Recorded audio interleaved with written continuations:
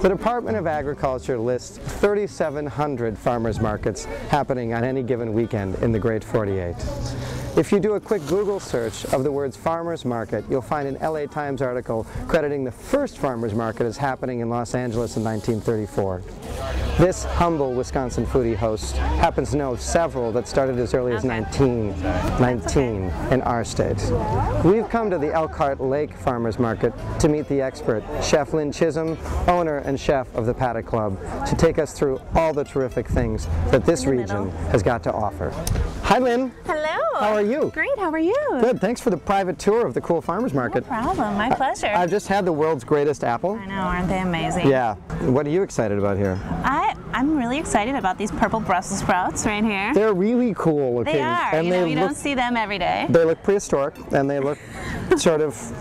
I'm glad I'm with an expert who knows how to handle this. This one looks great. Now, she said that this variety is a little sweeter than the other kind. That can be, the greener ones can be a little spicier. How strong of a resource is this for you? If I can support anyone in the community, like they support us, I'm definitely for it. Makes good sense. It does. So you trained/apprentice with some of the best chefs and some of luckily our show's great friends. I mean, Adam Siegel, James Beard Award winning, Par Bartolotta, as in the Bartolotta restaurants, but 2 Michelin star kind of guy. So what keeps you awake at night with excitement as far as how you're cooking here? I like to focus on seasonality when I can, with using classics as a root of what I do. Okay. And using great ingredients, keeping it simple, and definitely balancing flavors and texture, and taking a pretty simple dish and adding a little sophistication to it by, I think, executing it well. And I think that's something. Half of it. Execution, I think, is everything. And I definitely learned from Paul and Adam and everyone at the Bartolottas. Right. How to do that. How to do that, definitely. Yeah. Details are everything. We're going to go from outside to inside to your kitchen, and you're going to cook some fabulous lunch, right? Absolutely. Well, what are we waiting for? I know. Let's go. All right.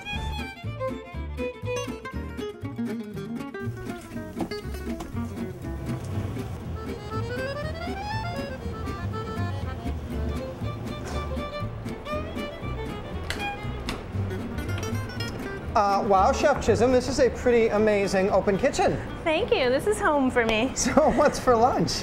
Duck confit and foie gras ravioli. All right, well, let's see how this thing works. All right, I'm going to go grab my chef coat. Wow, Lynn, this is an amazing kitchen. And what do we have here? This is a little veal sauce with Strauss veal.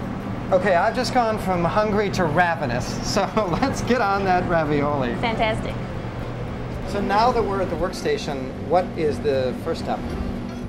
Let's clean these Brussels sprouts. Nice. So I'm just gonna take this and I'm gonna just cut each sprout off.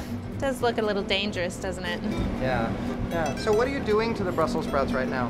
I'm cutting the end off and then I'm taking the core out right here, because what I'm gonna do is we're just gonna use the leaves as a garnish on the ravioli. Don't be shy now, Kyle. You can help.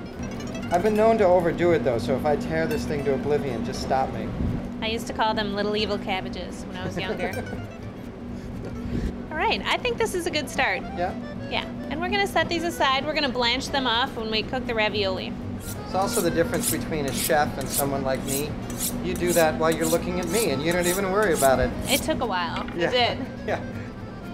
Just I'd do it, and everyone would call me righty for the rest of my life. Yeah, I know. Okay, so the Brussels sprouts are brusseled. They are brusseled, yes. What are we doing next? We're gonna sear the foie gras. Oh. All right, so we're gonna make sure that we get the pan very, very hot. The foie gras has such a high fat content that you just want to sear it. And if I put it in there now, it would just leach out all the fat. It would kind of melt in the pan. Wow, does that smell amazing almost immediately. Doesn't it? It's so rich. It's incredible. It's going to caramelize really nicely on that one side, and we're going to get some nice flavor from that. God, that is so incredibly rich and fragrant and just amazing. So I'm going to turn the heat off for just a minute. You want to cook it so you can test it as you go. It's going to feel firm in the center, and then it's going to go soft. Okay. All right, so what we're gonna do is we're gonna cool it down, and I'm gonna just put it in the refrigerator for a little bit. This is the duck confit. Okay. So basically you're gonna season it with salt and pepper. Some people cure it overnight, and I'm just gonna rough cut it here. Already pulled it off the bone. That's a true chef term, rough cut? Yep. I'm gonna add our herbs. Seems like a good move. Doesn't it? All right, so we're gonna start with caramelized onions. I think a little butter, just a little bit of butter. So I'm gonna add my foie gras.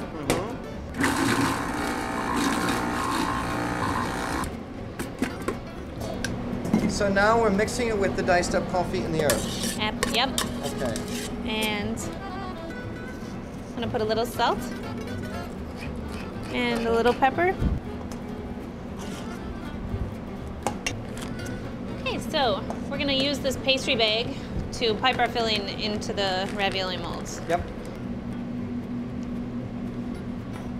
So we're gonna cut this. Okay.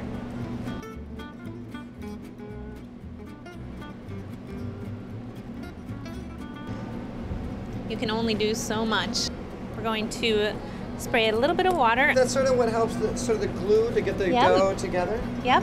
I'm just gonna press down, kind of coming right up on top of it. Okay. I'll flip it out. That is so gorgeous, by the way.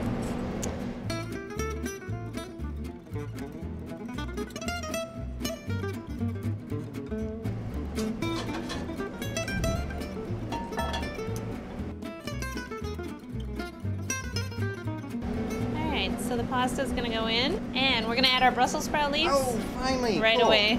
Yeah.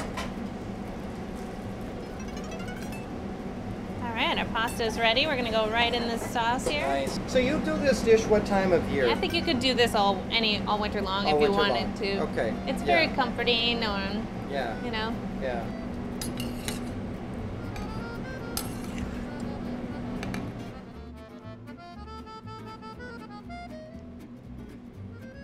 And look at the color on these Brussels sprout leaves. Amazing. They almost turn turquoise. Yeah. So now that we have this amazing work of art, what's the next step? I think you know the answer to that. Fair enough. Let's go eat. All right, sounds good. Okay.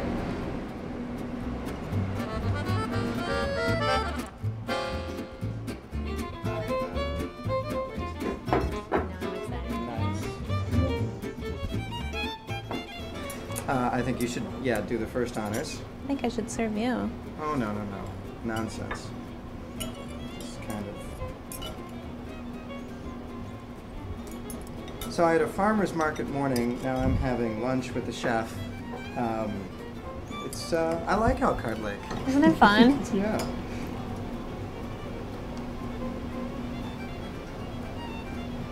Nicely executed, chef. Kyle, thank you so much for coming out today. Lynn, this has been really, really great. And even better, a rumor on the street is that you're going to come and do a second recipe in the Milwaukee Public Market kitchen for us. This is true, yes. Will you give me the sort of menu you're going to be pursuing? I'm not sure. I think you might just have to wait and see. Okay, she doesn't trust me. Well, then I'll get out of your hair. I'm going to go drink some wine with Jessica, see the rest of Elkhart Lake. But really, thanks for being on the show. Thank you.